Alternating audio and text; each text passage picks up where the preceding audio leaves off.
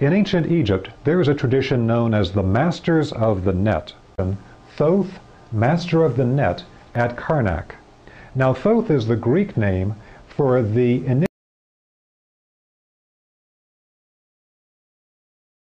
initiator of the Egyptian spiritual culture, who the Egyptians refer to as Jehute or Tehaute.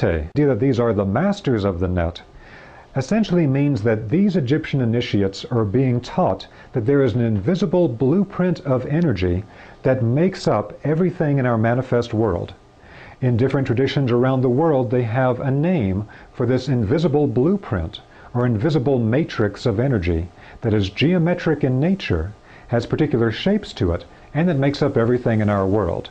For instance, in the Hindu tradition, they speak of the jeweled net of Indra. Here's another illustration from an Egyptian temple wall, and what it shows is a being that in English translations is normally referred to as a god or a goddess, but in the original Egyptian hieroglyphs, these beings, these superhuman beings, are referred to as netters, N-T-R. The ancient Egyptian hieroglyphic language did not have vowels, only consonants, such as ancient Hebrew had.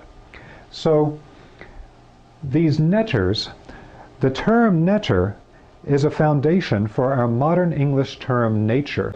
Rather than translating this as a god or a goddess, we would more deeply understand the Egyptian perspective by understanding that these are netters or forces of nature. They are laws or powers of nature. And the different netters all hold specific qualities of energy that the initiate then interacts with. When we say that these are forces of nature, for the ancient Egyptians, these forces of nature, these netters, are fully conscious beings, and they can be interacted with in a fully conscious way. So it's important to understand that for the ancient Egyptians, there was no dichotomy between a power of nature and a conscious being. Now, the important thing for us here in showing the interaction between the netter and the pharaoh is that there's an intermediary between this power of nature, the power of the netter, and the human initiate, the pharaoh. And that is the forms that is held within the hand of the netter. There's the form here of a scepter known as the waz, and the form of the ankh, which is very well known today in Egyptian study circles. These shapes that are held in the hand of the netter are actually geometric energy emitters. Now, what I mean by that is that the actual shape of the objects themselves give rise to precise energies through which the Egyptian initiates could interact with the forces of nature and apply them for specific purposes. So when you look at illustrations on the Egyptian temple walls, if they show a plant, an animal, a scepter, a geometric form of some kind associated with a netter or one of these beings, we should always examine that because it will show us the particular quality of energy held by that being. Actually, what this is a geometric emitter of energy. According to the actual shape of this object, with this hemispherical cap at the top and these zigzag lines that modify the quality of energy, this is actually used as a pendulum in ancient Egypt. And from the base of this pendulum would be emitted a penetrating carrier wave of energy.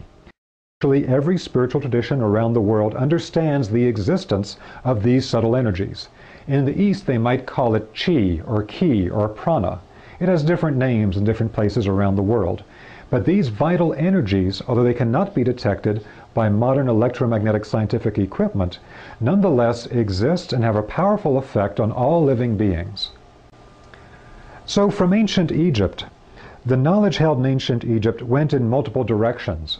And one place that it went is that some of the knowledge of the Egyptian radiesthesia became connected to knowledge held in certain circles in Europe in the Catholic Church. And so we see illustrations such as this: Saint Luiger, a Christian saint using Egyptian radiesthesia. In this old woodblock print of Saint Luiger, in one hand he's holding the form of a cathedral. In the other hand, he's holding the form of a staff. Now we know from old Egyptian text and from the Old Testament that in ancient Egypt they used the form of scepters or staffs of different types for all types of energetic or so-called magical purposes. But as Arthur C. Clarke once said, Magic is simply a term that we give to a sufficiently advanced form of technology that we do not understand, so its effects seem to us to be magic. But when we understand this Egyptian science of energy, things that appear to be magic can now be understood as a type of spiritual science. So one thing I want to bring out here when we look at the form of the staff held in the hand of St. Luigi is that there are projections at various levels of this staff. So if he held the staff at one particular place, that gave him a particular length on the staff that correlated to a wavelength. So held at one particular place, he could detect, let's say, underground water. Held at a different place on the staff, he might be able to detect a detrimental energy spot on the earth that needs to be avoided. At another place on the staff, he might be able to detect a powerful emanation of a spiritual energy spot that is very beneficial to all living beings and where they would want to build the cathedral. So in fact, showing him with the staff means that he has the capacity, knowing this form of the Egyptian temple science as it then moved into later eras and parts of the world, where he could directly detect the different qualities of energy. He would know where to build the cathedral, and he could even detect the form the cathedral needed to have in its shape, in the sacred geometry of the cathedral, so it would have the right energetic qualities to be used as a sacred site. These researchers began to find many of the keys to the Egyptian temple science. Particularly, they did work on what was known as shape-caused waves. That was their term for the energy they could actually detect coming from different shapes or from artifacts from ancient Egypt that existed in France at that time. They could then take a look at something like a pyramid on a particular part of the planet and see how the 12 energies propagated in multiple spectrums around that object at that particular place on the planet. Now all that means is that particular shapes were found by the French to have an emission of particular energy qualities that were very powerful, and that emission of energy was fixed in place. It did not change over time. And so two of the very important forms that they found were the form of a hemisphere or a dome, simply a sphere cut in half to be a hemisphere or a dome, or the form of a pyramid. In fact, the two are energetically identical. A dome and a pyramid have the same energetic qualities. Now, another part of this is that the French had found that out of this spectrum of 12 energies, there was one particular energy that seemed to be the most powerful and the most penetrating. In fact, this one part of the energy spectrum, which the French called negative green, they then found that the form of the dome or the pyramid emanated from their base, this very powerful carrier wave of energy. And in fact, later on it was identified by other researchers that this is in fact a spiritual carrier wave. And the Egyptians that I work with today use that term to describe this energy quality. This spiritual carrier wave of energy can be emitted by specific geometric forms. The thing I want you to take away right now is simply the way the French discovered and could directly detect that certain shapes used by the Egyptians and other cultures will create specific powerful qualities of energy.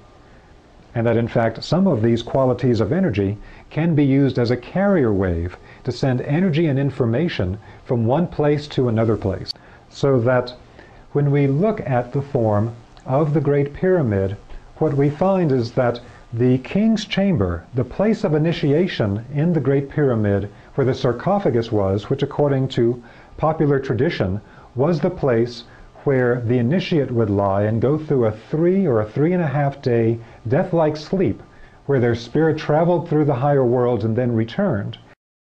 In that place in the king's chamber with the sarcophagus is in fact at that exact deflection of 6 degrees 15 minutes off of center. And so not only was the pyramid built to take advantage of this specific energy quality, but also it was even very finely constructed so that even the internal chambers could pick up very precise sub-bands of energy. So here they got a precise sub-band of the spiritual carrier wave, which helped make this form of initiation possible. So through this type of research, we're now rediscovering many keys to the Egyptian temple science.